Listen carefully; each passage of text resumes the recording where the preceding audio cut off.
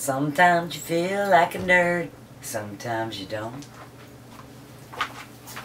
I think everybody wants to be a nerd. I think so too. Yeah. How can we help them? I know. Dr. Tim. He's coming to teach Aroma Chem. Aroma Chem, Dr. Tim? Dr. Tim, Aroma Chem. Oh, I want to be a nerd like Tim. Me too. I want to be a nerd like Tim.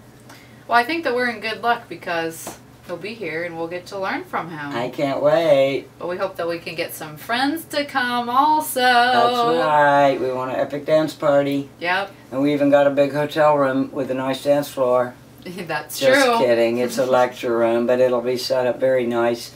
And we have plenty of room for everybody. We got a kitchen in there.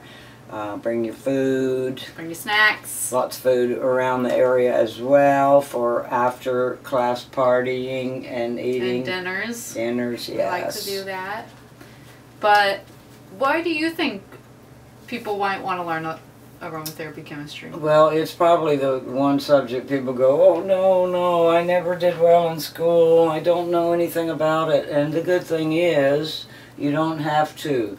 You can be a nerd in one weekend with Dr. Tim because you will learn what limonene might mean, and you'll be able to say it in words like carvacrol and know what that really means.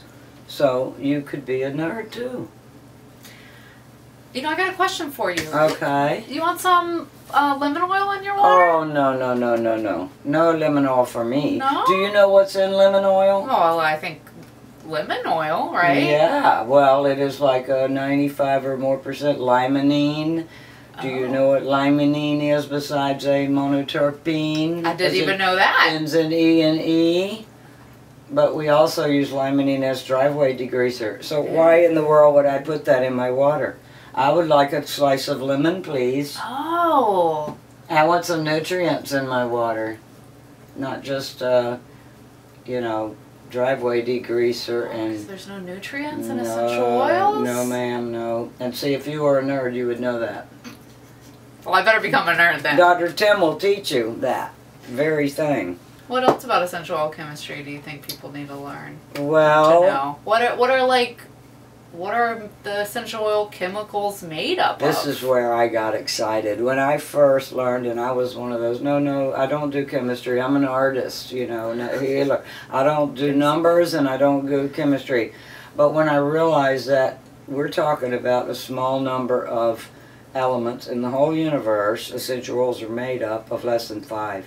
The 3 most common, hydrogen, carbon, and oxygen, makes up, I don't know what %, but a large % of our essential oils. That's all. That's all, folks. That's all, folks. That's all, folks. A little nitrogen and sulfur now and then, but mostly these 3 things. That's amazing. That's mind-boggling. So how does that happen? It's really amazing. It is. I want to know how it happens. It's magic. No, it's not magic.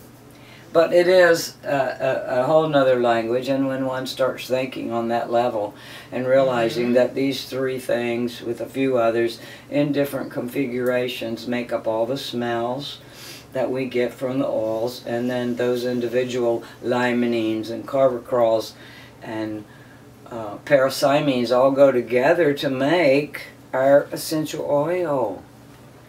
Isn't that awesome? It's really pretty incredible. It is. It opens up a whole new world, a whole new microcosm in the macrocosm. A macrocosm in the microcosm in the macrocosm. Oh my God, it's so cosmic. Blown. But this is how chemistry can become fun, because you realize that, and then you start to see if you can understand, oh, I don't have to learn the whole organic chemistry scheme. I'm just going to learn the part that relates to oils. And then once you understand that, you go get a new oil, and oh, it's 50% limonene or carvacrol or whatever. You could go look up the biological activity of limonene or carvacrol and have a better understanding of what that oil might do. Even though it's all of the conglomeration that makes that oil safe and useful, it's very useful to know